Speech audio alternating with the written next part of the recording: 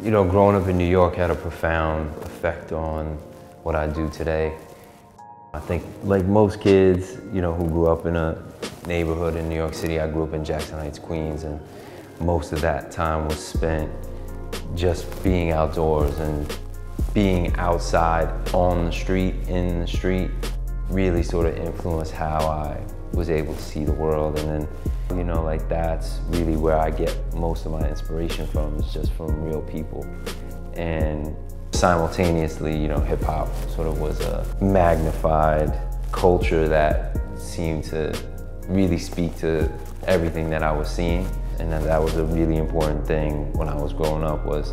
you know, being original and being authentic and having your own style and having that speak to who you were as a person. So I think the music really led me into fashion, just stylistically and aesthetically, everything about it, to, you know, where I am today, that those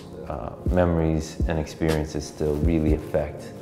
what I do on a personal level and also on a professional level.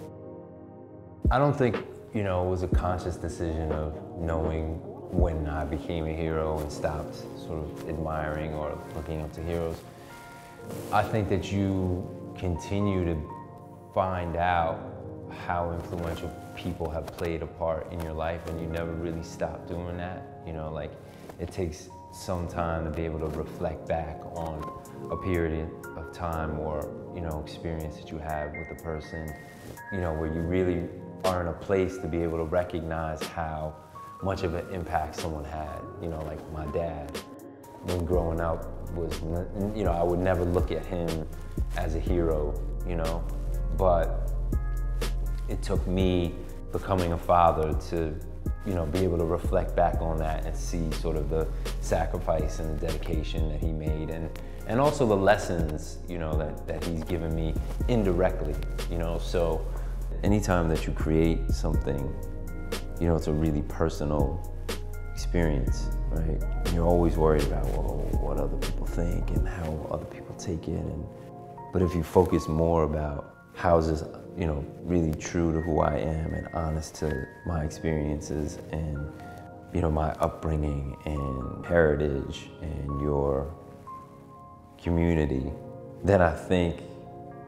you'll always win, because you will be an honest extension of who you really are. And that's not to say that you can't grow or evolve and